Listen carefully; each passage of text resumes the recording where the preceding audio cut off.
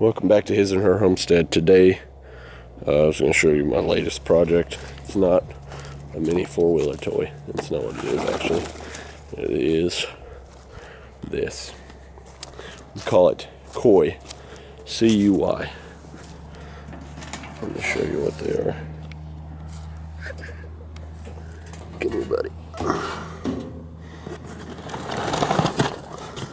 That's what they are. Purely grass-fed. They don't dig. They come out with their eyes wide open, fully capable of surviving the elements.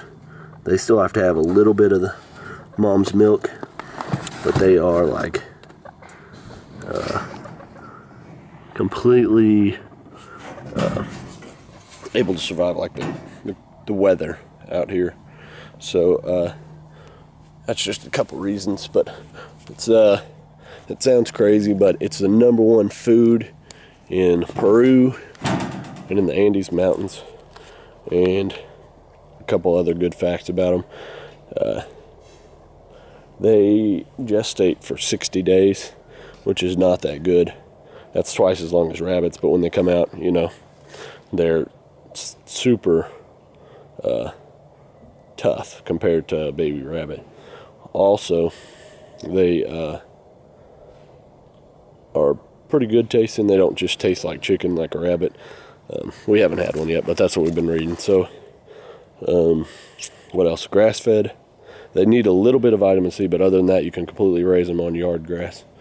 Right now we have 4 females and a male, and they're all unrelated, so that's our breeding program. And we'll keep you guys updated and let you know how that goes. I'll run over the goat pen and show you what we did. Hold on a sec. The wife is clearing a spot for a garden, and we do the back to Eden method. And if you guys remember, right here was a fence line. You see where those yellow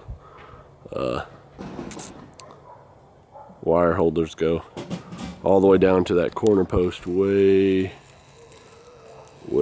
down there, and then it turned and went that way. Well, what we did is we just left the original pin right there and then used the back fence as the front fence.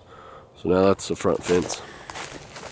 Sorry, I know every time I walk the camera gets really jiggly, but so now it's L-shaped, but we're still using the poor man's electro netting. But we got those 4 babies still, and as you can see, they actually do eat cedar. That's a cedar right there, and they trimmed off all the green on that one branch. They're working way down it. But there's the little babies right there. And here's the original babies. Oh, he just hit that fence. Alright, so that's the update on the goats. I'll give you an update on the rabbits real quick. Okay, so here's an update on our rabbits. 2, possibly 3 of them are pregnant.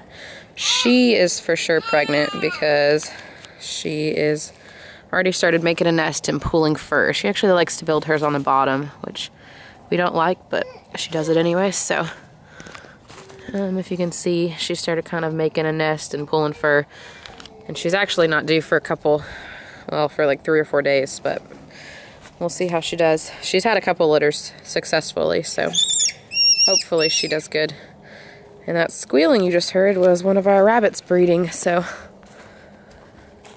And this is the other one we think is pregnant. She's due a couple days after the white one, so she hasn't started nesting yet, but hopefully she will. And then we are currently breeding these 2 with our big white male, and then that brown and white one is our female. So hopefully she gets pregnant too. It's springtime, so it's time for some babies. Like, comment, subscribe. Let us know what you think.